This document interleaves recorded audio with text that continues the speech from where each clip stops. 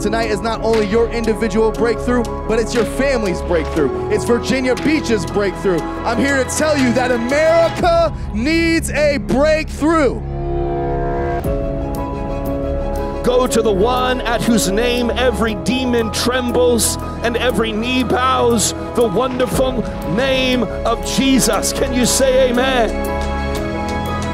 I'm here to tell you tonight, if there's darkness in your family, if there's darkness in your life, Jesus Christ is here, the light of the world, to push out all the darkness. He whom the Son sets free is free indeed. Jesus has come to break your chains, to break the bars, to break the prison cell, to pull you out of that box and to set you free. Say amen.